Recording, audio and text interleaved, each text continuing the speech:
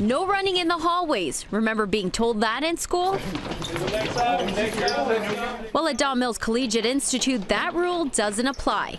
This is where you'll find the senior boys rugby team practicing off-season.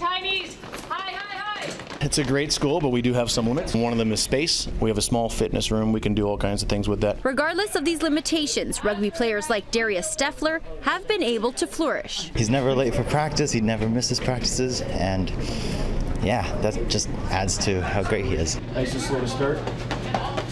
Darius plays fly half on his high school team, and he's the team captain. Outside these walls, he also plays with the Ontario Junior Blues 7A side selection squad.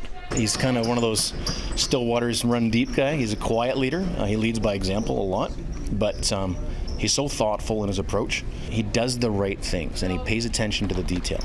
With his achievements also comes a list of injuries. Darius has had 4 broken bones, a few scrapes, and many bruises, and you can see why. I broke the tip of my pinky in the 15 season before that. In the spring of the year before, I broke my collarbone, and then in the 7 season before that, I broke my leg. It may be an intense sport, but this athlete says he wants to continue to excel and hopefully next year play at a university level. It uses all the body, like you're always running, you're using your upper body in tackles and stuff. Like it's just all around good sport. Congratulations, Darius. You're this week's Athlete of the Week. Get him!